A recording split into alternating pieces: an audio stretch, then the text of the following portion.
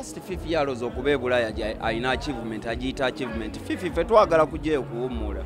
Yaloza kinene nnyo sana achievement. Bintu by'okulira mu third world ne bakutwala mu first world. It's not an achievement. Anko jebale kosibo. Kale nawe mjebale. Kale mukama wange. Tusookere ddala ku kino ky'oyambadde. Anko kazibu okalaba kano. Wabwe njyo kambuzabuza second to third. Nakubiri Carnival. Carnival. Koledde emyaka kumpi 2 kati obunaku bubiri bwokka okwecelebrate nga ne bakyali bange bwe bali bimiziza nnyo omutwe. Abantu bakola Otto Arena nnaku 3 nnaku 2 zibakooye. Nnaku bubiri just bakyali bange. Just tujje twebonga emutwe ejjukanye nze nakulaba mu primary nze nakulabanga nkola nze wajja ku university nze nakulaba ku bbaala lino. Nakulaba ku Rouge nakulaba ku Wevu nakulaba mu governor nakulaba Karo Kasita kwejjukanya. Kuba hape nchite mu bukitivu bwakyo nga buli omwe musanga mbayewo wachapaka ekikyo kyagwa twali atwanyo. Wabataddeye ekintu ekyo nga kyannaku 2 gye twayise party 2 days party ey'ennaku 2 omuntu nayeebuuza n'agamba oyagala ku resigninga after your party. Basically franchise ya MC Cuts in sense of MC eyegenda kuwumulamu twanina ne foundation na ne Cuts Music so n'emyaka gye nsigaza ndoza kankoleko service ya foundation sijiwadde nnyo budde njukize bakyali bange abali embusirimu akyaliyo abalwadde tubazeemu amaanyi abasobola omwewala tumwewale envugireko then mujja kundaba eno mu Cuts Music mu music. Ebbanga ly'omaze ng'oli mu MCing muntu ki gwe buildings gw'ogamba n'ogwenzizaawo kuba ebiseera ebisinga tewaliwo omuntu omu gwenyiza kuteekako liiso bangi the fact that nze natudde ne ngamba kati kimala buli ango ndabayo omuntu akisobola asobola okikuba si muwala si mulenzi si Evelyn si Carol si Future si Morgan si Top Boy Vianney nyinza okubabona si ba buildings n'ekyo nakyo nsobodde okugatta ku bulamu bwabwe kati bamala.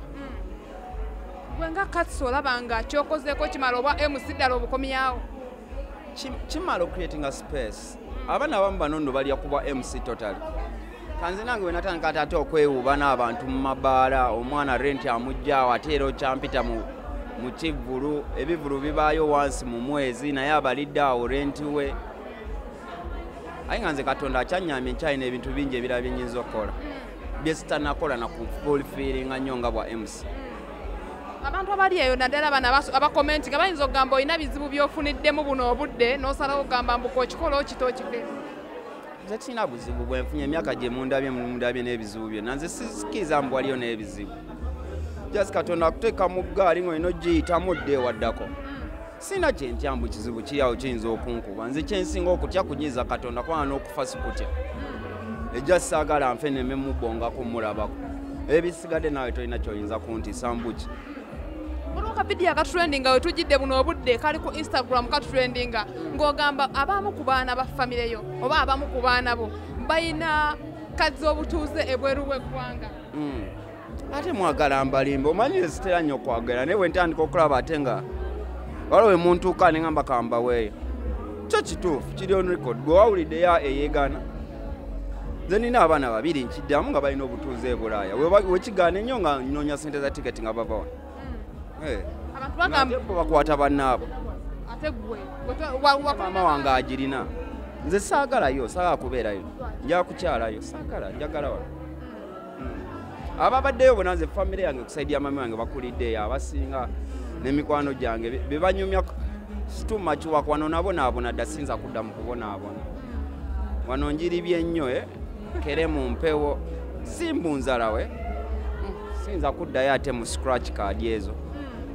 Emabegako wabaddewo ebikutambulirako naddala ku social media nga bagamba otalo lukutta akati wakatiwo ne Fifi da Queen mufaaki mwenna mbaddeko mu media. Just Fifi yaloza okuba e Bulaya alina achievement agiyita achievement. Fifi fe twagala kujja okuwummula yaloza kinene nnyo sana achievement bintu by'okulira mu third world ne bakutwala mu first world. It's not an achievement. Tell me you have a house in say London or you have a green card or you have a business established personalized name business, then I would. But you are abroad and you think it's an achievement. There's no place like home. Home is home. If all factors were constant, mwali badde wano. Nebyabatwalanga wano waganye. Kati fe abasoboddewo nga temwatusanga nawo. Kangende nnyimira omukolo.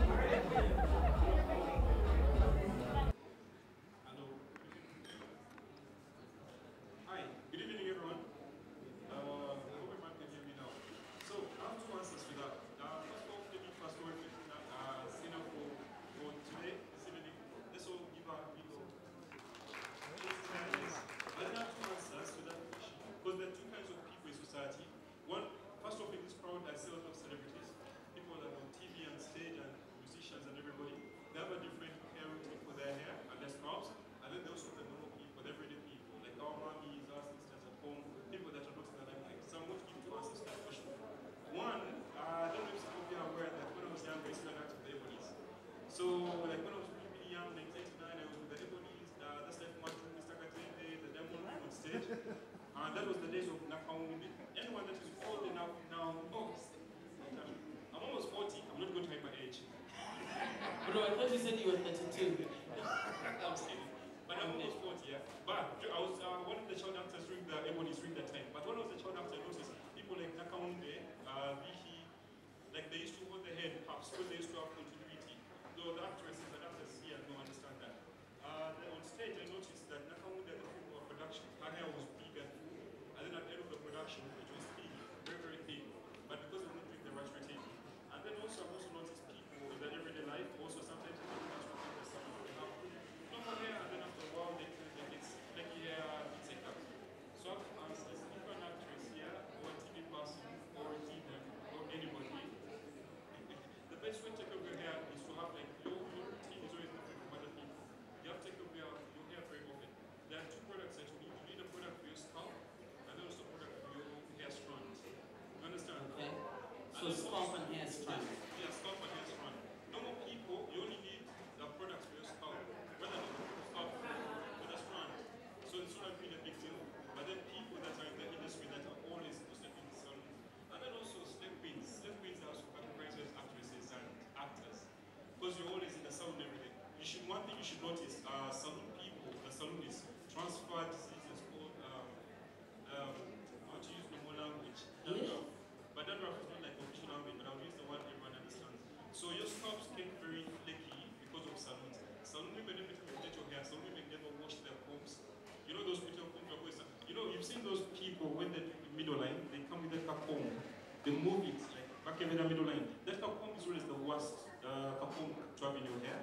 So before you allow anybody to do that middle line perfect, always make sure it's disinfected or sterilized or clean.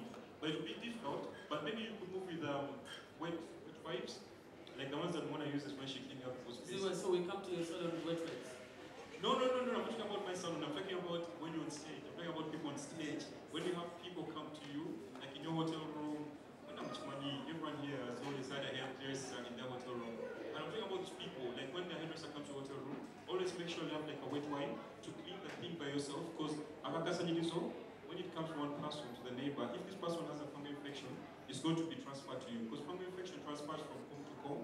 So you people in the limelight that are changing your hair every day, just make sure that your combs are clean, and then also there's that oil. Essential oils, apply it onto your scalps. And then also